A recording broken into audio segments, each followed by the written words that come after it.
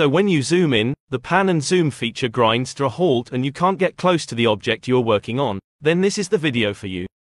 Let's get into this.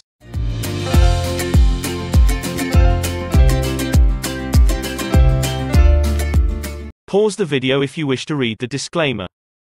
Okay, this is a really short video but well worth watching to the end.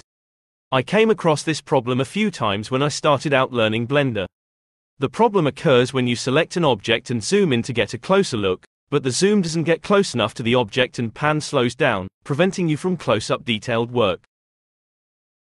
If you find my content useful, then please like, follow, share, and comment. To fix the problem, we need to go to the Preferences menu. Go to the menu bar across the top and select Edit. Select Preferences at the bottom of the menu. Once in the Preferences menu, select the Navigation tab, and then click on the box next to Depth. A tick should appear to confirm your selection. Exit out of the menu and try zooming in close to an object. That's it, you're all set to carry out detailed close-up work.